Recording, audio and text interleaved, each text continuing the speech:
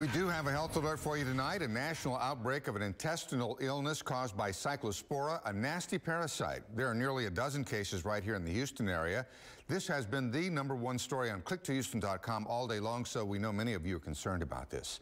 So our Jacob Rascone joining us live tonight with what you need to know about it. Jacob? Bill, the true number of cases in our area is likely 10 times what has been reported, I'm told, because people simply don't know what it is. Imagine food poisoning, but that lasts for weeks or even months. They call it cyclosporiasis, a sort of stomach bug on steroids. And in Texas, there is yet another outbreak. This has been pretty much a recurring theme lately here in the U.S. Pretty regular outbreaks, mostly from imported fruits and vegetables, mostly coming from Latin America. Dr. Peter Hotez is Dean of the National School of Tropical Medicine at the Baylor College of Medicine. A couple of years back, it was cilantro imported from Mexico.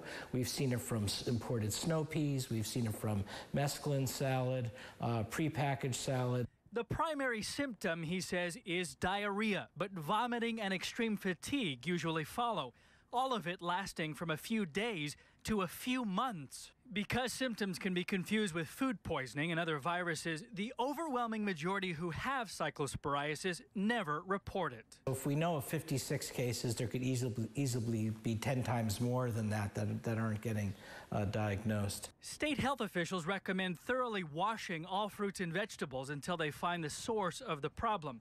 Cooking your produce will kill the parasite. I'm reasonably optimistic that over the next few days to weeks, they'll pin down the source of the outbreak. But in the meantime, you have to just assume that all produce is fair game at this point.